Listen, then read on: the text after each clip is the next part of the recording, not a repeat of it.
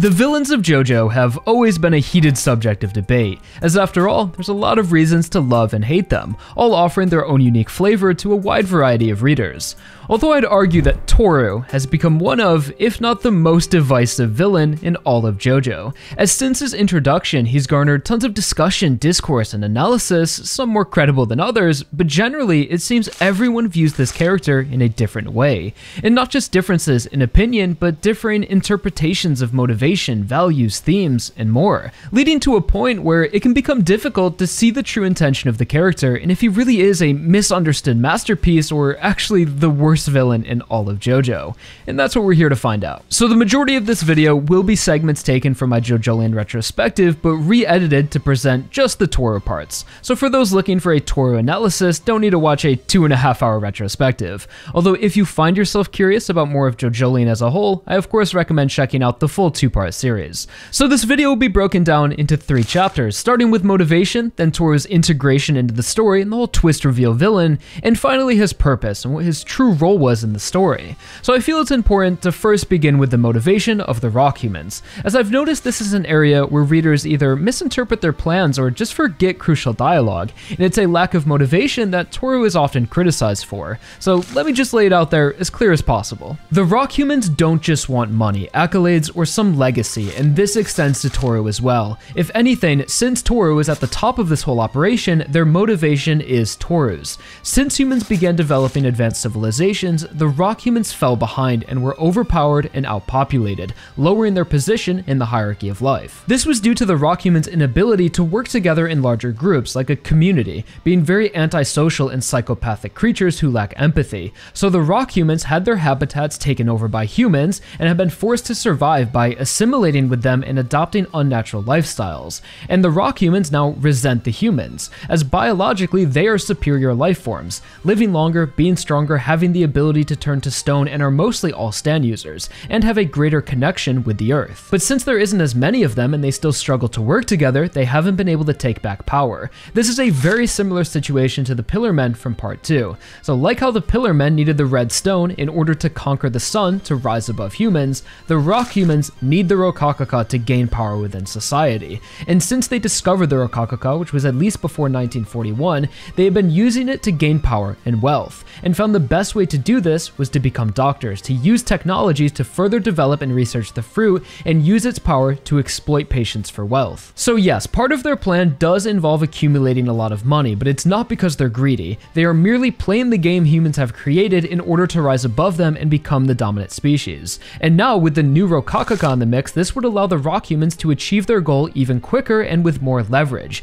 to be in control of a medicine which essentially grants immortality through its power of exchanging cells with other people, bypassing the original fruit's limitation of individual equivalent exchange. So if they were able to control this power and mass produce it, the humans would be in the palm of their hands, giving up all of their power and land for the medicine through the previously mentioned immortality industry, ultimately rising above humans. And that is Tooru's motivation in all of this, which is an extremely compelling goal that they have clearly been working towards for a long time. Although granted, it's never explained as clearly within the manga as I just did. In fact, Tooru never really elaborates on his grand scheme or what his ideal outcome is from all of this. The best we get is him saying he's going to sell new Rokakaka at 200 million yen a piece, and with that power, society will upend itself. Even someone like Bill Gates will be buying them. But he's not excited about the money. He's thinking about what sort of world he could shape with world leaders and people like Bill Gates under his thumb. So besides this, the reader needs to piece together the previous material, such as Urban Gorilla's dialogue, Wu Tomoki's medical practice, the head doctor's lecture, and the various narrations about the rock humans to see the whole picture,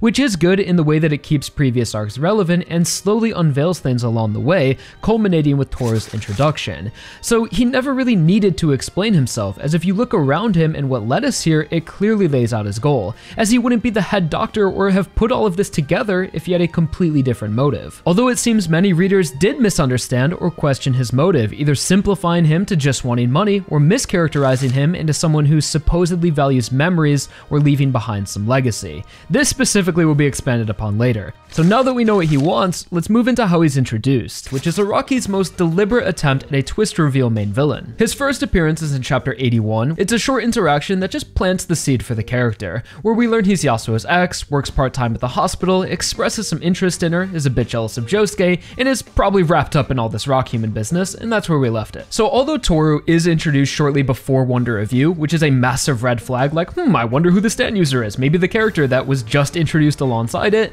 I still think Araki did a good job with the misdirection, as we are presented with inconspicuous facts that initially clear Tooru's suspicion. As I remember reading Monthly thinking, there's no way Tooru is the head rock human. He went to high school with Yasuo, Yasuo remembers him, he maintained a relationship, he looks super young, and we've seen him and the head doctor in the same place. But there's a lot more than just misdirection, as a great twist needs to be one of the last things the audience would suspect, but when revealed, should be the only possible answer, which walks a fine line between predictable and compelling. If everyone guesses it because it's so obvious, it's boring. If no one guesses it because it comes out of nowhere, it's illogical and unsatisfying. So it needs to have previous moments in the story the audience can look back to that foreshadow or take on new meaning. So when viewed in retrospect, you can see the answer was right in front of you the whole time, which makes a great twist just as enjoyable, if not better, on a second read or watch, as you get the feeling like you've unlocked the other half of the experience and can see all of the hints you missed. So what makes the Tooru twist pretty great is that leading up to the reveal, Araki provides subtle foreshadowing of his true nature.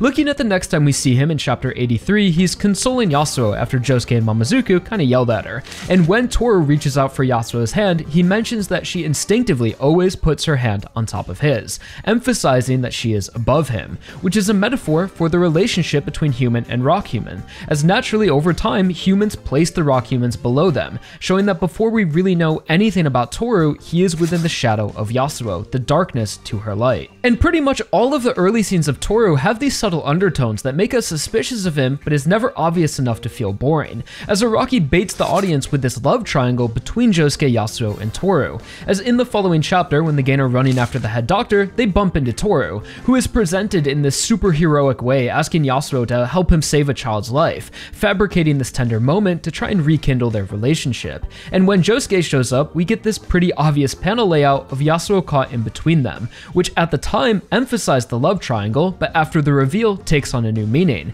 as Tooru is drawn heavily shaded standing in the shadow of Josuke, who's brightly lit, again foreshadowing Tooru as a rock human and Josuke's foil, the physical representations of a miracle versus calamity. So I do think the twist is fairly well written. Really, the only bullshittery going on is this guy with the blade arms that appears a few times, because later on Araki clarifies that the stand and Akafu share the same body, yet we saw the unclothed stand and the head doctor in the same place as two different things, to make the reader think, oh okay, there's the head doctor, there's the stand, deflecting suspicion off of Tooru. But in the volume release, Araki refers to this specifically as a stand-like energy, so not a stand, which relates to the idea I've previously mentioned that calamity will sometimes attach itself to people and see the natural flow. So I wouldn't say Tooru is a masterclass example of twist writing, as it's by no means as meticulous as Josuke's identity, but still serviceable. The biggest issue I have is that beyond the initial misdirection, there didn't seem to be that much actual planning, as following Tooru's reveal as the stand user, the story tries to elaborate on the character by adding him into the already established cast backstories, which feels like a retroactive decision, as it creates a few contradictions and proposes a lot of questions. So first we see that back in 1994, when Mamazuku was 14, Tooru had caused his father's death, which was said to be a natural calamity, although we see Wonder of You at the funeral, and rock insects had infested their family's orchard, and of course Tooru recalls the incident to taunt Mamazuku, so he was undoubtedly involved and had some sort of interest in their family back then. And this all happens right before Mamazuku's death, so it just comes off as a faint attempt to create a personal connection between the two at the climax of their fight. So I'm perfectly okay with adding more to Mamazuku before his death, but having it all revolve around Tooru just feels forced and unconsidered until just recently. And this problem appears again when we see Tooru in Yasuo's flashback when she's around 9 years old, and Tooru uses her and her stand to help steal the identity of Akafu Satoru, so we can assume it was around this time he infiltrated the hospital as the head doctor, although it makes me question why he then waited years for Yasuo to get older before going to high school. So you could assume the reason he went to high school at all was to get into med school and work in the same hospital as a stand as he's doing right now. But if that was the plan, why not start school around the same time Yasuo showed him Akafu? Or he even could have stolen a younger identity and skipped school altogether, as it doesn't seem like the best use of time in this whole world domination plan. So you might think that Tooru actually does care for Yasuo in some twisted way, and that was the reason he waited for her to grow up to contact her. Although the way he treats her throughout this arc, I just can't take that idea seriously at all. Tooru only uses Yasuo for his personal gain or laments about their past in attempts to exploit her, and in the end, feels no remorse towards trying to kill her or her pain, or ever expresses a genuine emotion to her besides anger. Which leaves no other reason why he would go to high school with Yasuo besides the twisted idea that he found her valuable, so he decided to form a deep connection with her at a young age in case he ever needed to use her or her stand again,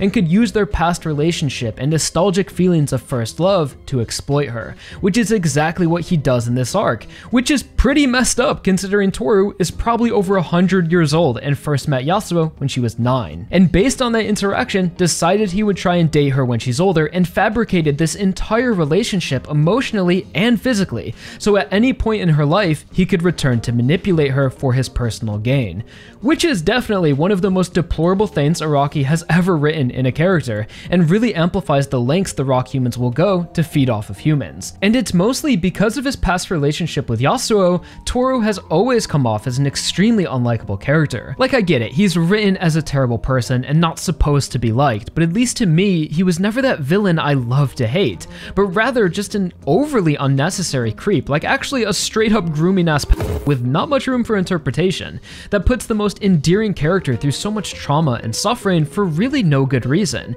and it just comes off as forced near in the end. Like, Toru's thought process was, maybe Yasuo will be useful someday, let me ruin her life and spend so much time in high school building this relationship focused on this side quest that has nothing to do with the hospital plan, and just feels a little too obvious as Araki trying to add a personal connection to a main character right at the end, similar to Mamazuku's past. So at least to me, Tooru comes off as not being handled as carefully or fleshed out as well as the previous villains. As sure, the writing makes you hate Tooru through his actions, but that's easy. What people really want is to become invested in the villain through complexity, dynamics, maybe even a little empathy drawn to them, in a way that we obviously know they're a terrible person and can condemn their actions, but still enjoy seeing them on screen and spending time with them, which isn't as easy as simply making a character unlikable, but instead make the audience love to hate them because they're fun to watch and do absurd things with a sense of charisma and personality, or are given the proper time to establish depth and complex ideals so we can understand them. These are just some of the basic reasons why people love to hate Dio, Kira, and Pucci, pretty much all of the past villains. So I'm not saying Tooru is bad because he isn't an exact copy of Kira, for example, just that with Tooru, even putting the whole groomer criticism aside, which is hard to do, we never saw another side to the character. He's only ever wearing a mask for Yasuo or at odds with the Higashikatas. The potential is there, but isn't fully explored. What does Toru's ideal world actually look like? What does it mean to be a rock human and have lived in the shadows for generations? Did something specific happen to Tooru that led him to spearhead this decade-long scheme of playing doctor and developing 6251? What separates Tooru from the other rock humans? And that's where myself, and I feel many others, have a disconnect with the character. And now that we've gone in depth with the research team as a whole and where it's all led, it's hard to ignore that although JoJolion is the longest part and had the most potential for its villain, we instead get Tooru, who we don't see until chapter 81 and isn't even revealed as a villain until 97. So clearly, Araki didn't do what people expected him to and made the choice to sacrifice a lot of development and insight for instead a 15 or so chapter twist that put the focus on the stand, which, to give him credit, is at least something different and unexpected, but clearly not beloved by all. So obviously, I don't think Tooru is a masterpiece, but he's absolutely misunderstood and often not given the proper credit he deserves, as people constantly view him and judge him in the exact context as every other villain in the series, and deemed bad because he's so different, while ignoring the fact that he's not written with the same intention, leading to so much reaching and mischaracterization trying to artificially add depth to a character who is only given a fraction of development as previous villains, limited to the mindset that Tooru has to fit the mold of what came before. This case for Toru's depth and greater meaning is often presented with his philosophy of dreams and memories, which I'm sure is something you've all heard before, but I feel like has been parroted to the point where people don't even understand what they're saying, claiming Tooru is a man stuck in the past, never changing, hanging on to his precious memories, trying to create some legacy to permeate his existence through memories, and in turn makes him a perfect foil to Josuke, who only thinks in the present, making new memories, letting go of his past. I don't know where people extracted this idea from, but I guess it sounds sophisticated enough to persuade opinions, as it seems dreams and memories is always the default response to any form of Tooru criticism, and is something I've been seeing regurgitated in nearly every Tooru-related comment, video, or thread I've come across when researching and writing on the character. When the reality is, everything Tooru has done is with the future in mind. His actions are all in pursuit of a better future for the rock humans to grow, expand, and reach new heights, fighting not only for himself but for his species, dedicating his life to the rock humans' survival, to ensure that in the future they no longer have to hide within human society but instead restructure society, place humans below them and become the dominant species, taking back the silicone-based Earth they feel belongs to them. Seen in 1941, growing Rokakaka, learning about its power, infiltrating the hospital, experimenting and developing 6251, and ruthlessly hunting down the new Rokakaka, thinking first and foremost of the rock human's future. I don't see what part of these actions or his motivation suggests Tooru being stuck in the past or valuing his dreams and memories above all else. He has no interest in preserving what once was or to create some legacy. He's not seeking the spotlight or validation from anyone, let alone humans who he views as inferior. The whole focus on dreams and memories just seems like a complete fallacy created out of a desire to artificially add more to the character, which misses the point entirely. Tooru only actually says dreams and memories a few times, and when he does, he's either using these ideas to manipulate Yasuo, or he says it directly to those who he thinks have failed and are going to die. This is because Toru's concept of dreams and memories represents failure and one's inability to achieve their goal, which is a very rock human-like perspective, being creatures who lack empathy and may view these hopeful sentiments humans have as just another reason why they're so weak. As Tooru says, "Farewell Yasuo, when everything's over, all that will remain are dreams and memories." He's saying that when Yasuo is gone, nothing she ever tried to achieve will be realized, and all that will remain is the dreams and memories of her failed ambition within Tooru, leaving no tangible effect on the world. This position is further defined the next time he mentions this philosophy to Kato, saying, "There is a rock atop some other rocks. What that rock witnesses is only dreams and memories. Memories of the landscape from those scenic cliffs, only those dreams remain, that which remains in the end." In this scene, Tooru represents the rock atop other rocks, as he's the rock human at the top who bears witness to the dreams and memories, as that's all that remain of those who oppose him, dreams that were never realized. Tooru continues to taunt Kato, saying that her son is lying dead covered in blood without having any of his desires coming true, and asks Kato, "What do you all have left in the end?" suggesting the dreams they leave behind are meaningless. And at no point does Tooru place any intrinsic value on memories or suggest they are important to him. Rather, he makes it pretty clear that he believes to have your dreams remain is a bad thing because it means you're going to die without fulfilling them, not understanding that dreams can live on in those around you, something a rock human couldn't understand. This is why in Toru's final moments, when he's fully lost his composure and realizes he's dying, he's greeted with a memory of a wasp, showing that Tooru is leaving behind his dreams and memories, which is exactly what he didn't want to do, and the memory represents his idea of failure. And if we go back to the I Am a Rock analysis from part 1, I made the case that the lyrics to the song were a blueprint for the rock human's nature, considering Yotsuyu had recited the lyrics during his arc, was the introduction to the rock humans, and just in general, it describes them perfectly. And nearing the end of the song, there is the lyric, "Don't talk of love. Well, I've heard the word before, it's sleeping in my memory. I won't disturb the slumber of feelings that have died. If I never loved, I never would have cried." Which means in order to disconnect from the world and to be a rock and an island, you need to separate yourself from others in sentimentality, bury your emotions, memories, and any feelings of love. As if you have no one to love, you'll never mourn someone's loss, you'll never get hurt or be disappointed. And relating this to Tooru, during his arc, we learn about the birthing process for rock humans, and that after they are born, not even their mothers have an emotional connection to the child and will abandon them in the forest, leaving the child to fend for itself and hopefully be able to attach itself to a hornet, where once taken to the nest, the child will seek out the queen and take over its body, and will then spend the next 17 years taking host of generations of queens until it undergoes metamorphosis and becomes full grown, killing the queen and the entire nest in the process. And it's said as the baby seeks out the queen, it's all based on instinct, and the child will cling onto the hornet as if seeking love or maternity. So the queen is the closest thing a rock human will ever come to feeling love or family, but once they're fully born, they kill, abandon, and bury those feelings in their memory, making sure not to ever disturb their dormant feelings of love. But when Tooru is defeated by Kato of all people, a mother acting to protect her family and whose hair strongly resembles a hornet's nest, it disturbs Toru's sleeping memory of his own mother, which brings the dichotomy of humans and rock human full circle, as what ultimately allowed the Higashikatas to defeat Tooru was the will to protect their family, strength given to them through emotions like love and dreams, which proves Tooru wrong, as they believe in hope, which allows dreams to live on, as Jobin's dream is passed to Kato and is able to achieve that goal even after he's dead, something Tooru didn't think was possible and leads to his death, as this happens just moments after he asks Kato, "What do you all have left in the end?" So I have to be honest and say it's a bit unfortunate to see so much analysis and advocating for Tooru to be placed on this specific dialogue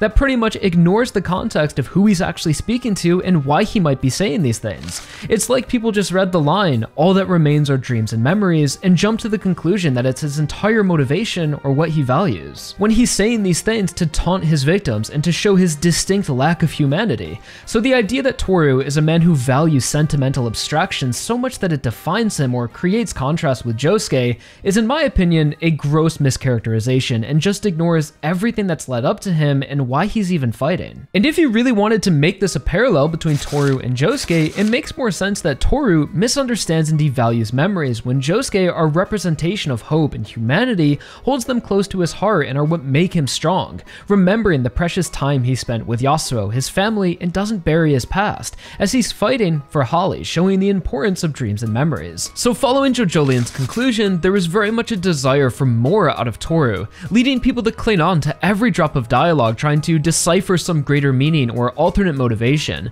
pointing to a lot of the dialogue he shares with Yasuo. But again, you have to understand, leading up to Toru's reveal, he's only ever trying to manipulate Yasuo and pull her away from Josuke, and you can't take his words at face value as he understands humans value memories and views this as a weakness. This all began when Yasuo gets wrapped up in the Dr. Wu fight, then immediately Tooru begins to appear, and the more Yasuo pursues, the harder Tooru tries to win her back, like his insanely desperate voicemail saying he loves her more than he ever has and he has no idea why he left her, and wants to meet up at the place where they had all of those dreams and memories together. So the first time Tooru even uses this phrase, it's a lie, trying to exploit Yasuo's emotions and get her away from Josuke. Another instance of his manipulation is when he's talking to Yasuo about his frustrations when his wireless charging patent was rejected by a bunch of major companies, that pretty much told him he's too late, it's already been done. And this rejection has led some to think that this altered Tooru's motivation, and now he's trying to create a legacy, to be the first person to accomplish something revolutionary and be remembered for that,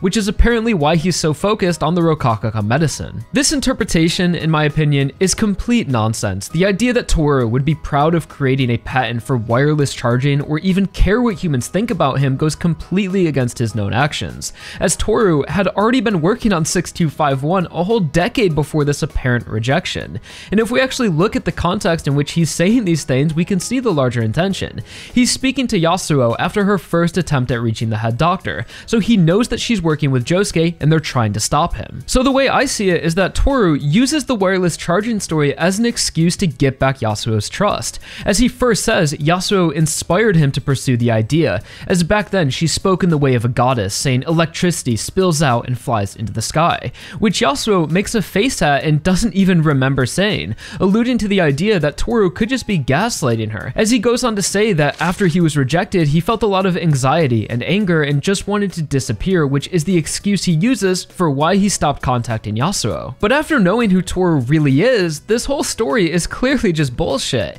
He only ever returns to Yasuo when he needs something, lying and manipulating her time and time again. Notice how with this story, he makes Yasuo think she gave him the idea, which led to his anxiety and anger, purposely trying to make her feel bad and like it was her fault that he left. Then he gets on his hands and knees practically begging her to forgive him, asking her to think about going back to those days when they were happy. And people will seriously cite this dialogue as evidence that Tooru values his memories with Yasuo and is a man stuck living in the past, completely blind to context. Because while he's begging Yasuo for forgiveness, he just so happens to steer the conversation, saying Josuke is innocent, but where is he right now? I know you're probably thinking something like that, trying to exploit her trust and feelings of Josuke into revealing his location, which is what he's actually after, but needed to make up with Yasuo Yasuo before she would trust him again. And as this scene continues, every word out of Tooru's mouth is a lie. So to believe that he cared about a wireless charging patent, or it made him so upset he wanted to disappear from the world,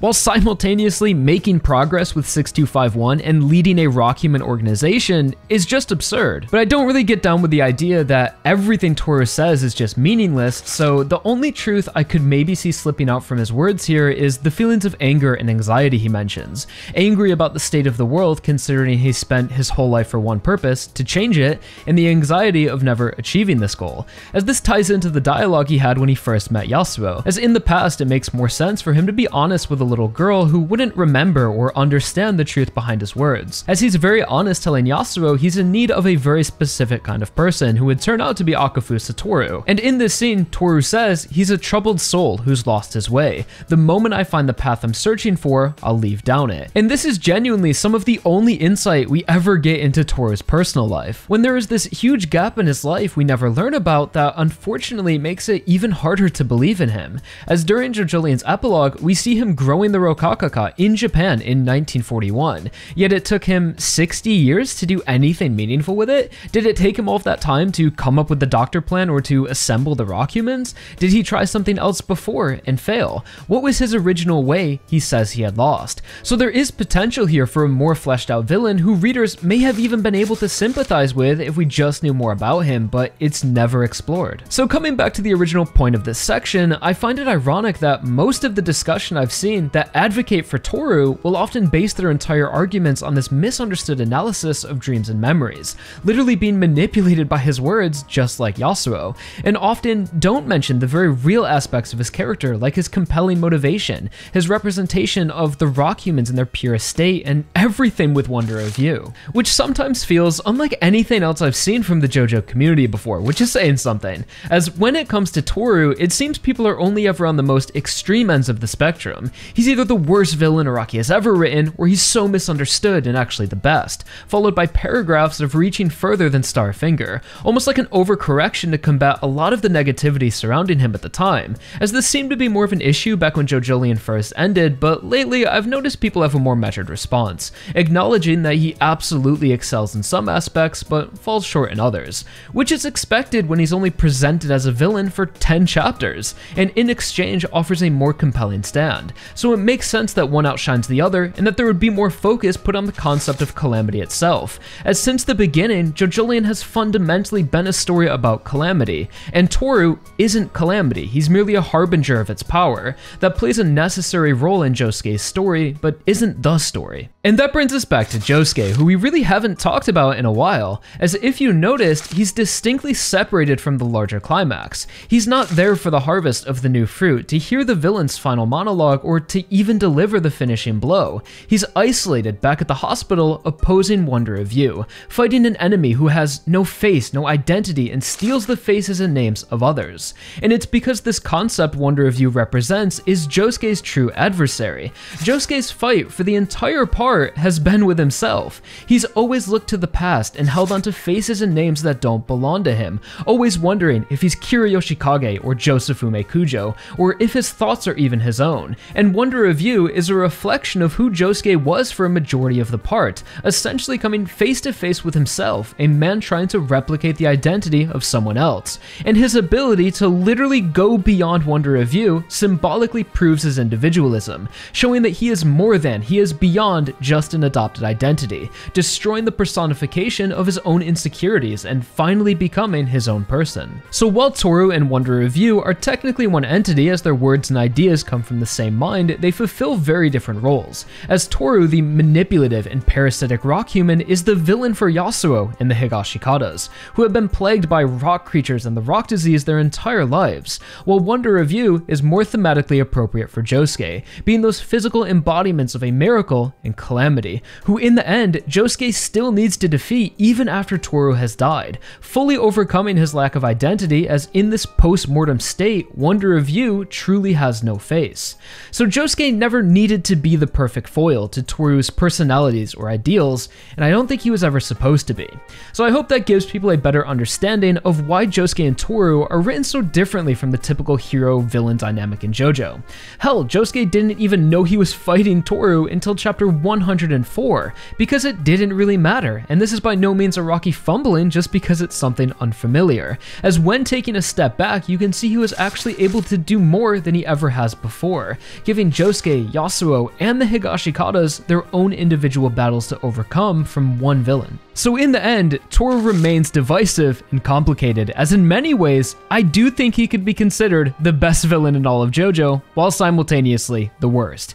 He's just complicated and does a lot of things and is a completely new approach for Araki, so at the very least, I think should be appreciated for that. So thank you all so much for watching this Tooru analysis. If you want to see more about JoJolion, Wonder Review, Josuke, and everyone else that we saw throughout that story, be sure to check out part 1 and part 2 of the JoJolion retrospective that goes into go beyond the themes and just everything JoJo related. So thank you all so much for watching. Please like the video if you enjoyed or learned something new, and subscribe for more JoJo and the JoJo Lens content. Alright, I'll talk to you guys all real soon. Thank you again for watching, and I'm out. Peace.